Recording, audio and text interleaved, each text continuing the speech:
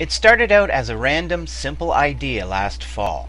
Carve 1,000 pumpkins and light them up at Westport's Village Harbor overlooking the Rideau Lake. This year, Random Act of Pumpkins 2.0 organizers John and Cynthia Pringle say they hope to double the number of jack-o'-lanterns on display to 2,000 this year.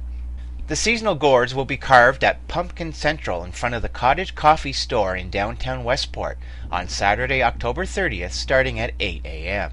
Later, the jack-o'-lanterns will be set up along the village harbor and illuminate the picturesque village at dusk. Donations can be made to the Children's Wish Foundation by sponsoring a pumpkin and then dedicating it to someone special. Organizers will also need help carving the many pumpkins that day.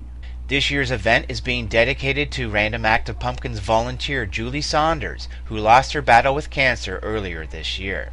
Julie was so excited to take part in last year's event even though her health was diminishing, her optimism shone brightly. Sadly, we remember Julie this year, said John Pringle. Random Act of Pumpkins 2.0 takes place at Pumpkin Central in front of the Cottage Coffee store in downtown Westport on Saturday, October 30th, starting at 8 a.m.